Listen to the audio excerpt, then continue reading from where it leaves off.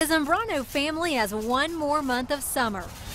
Everyone on the trampoline goes to Wynn Elementary, except for little Emilio, who will start pre-K next year.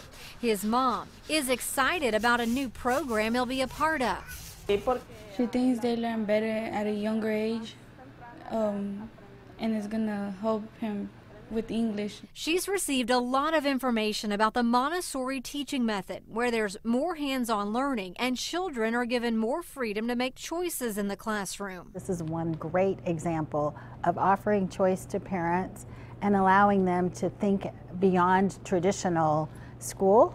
Choice in a school many parents have not been choosing. Last year, student enrollment was about 250 on a campus that can hold 500. The parents in this neighborhood have rallied together to say, this is what we want for our kids. Half a mile away, and we have a waiting list of over 600 families, is the only free public charter Montessori school in Austin. Montessori for All opened with portables in 2014. Their brand new campus will be ready to serve 500 students next month. We're really excited that AISD has decided to make this move, and we're eager to work in partnership with them. AISD is hopeful. We have people enrolling every single day. They will experience that same success. In East Austin, Erin Cargile, KXAN News.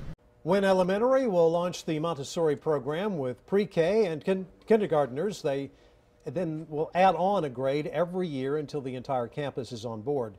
They're getting close to the 100 student cap, but are still encouraging families to register. While Wynn Elementary will be offering the program for free to those who qualify, parents usually pay a good chunk of change to go there. Tuition to send your child to a Montessori school for just half a day can cost about $10,000 a school year.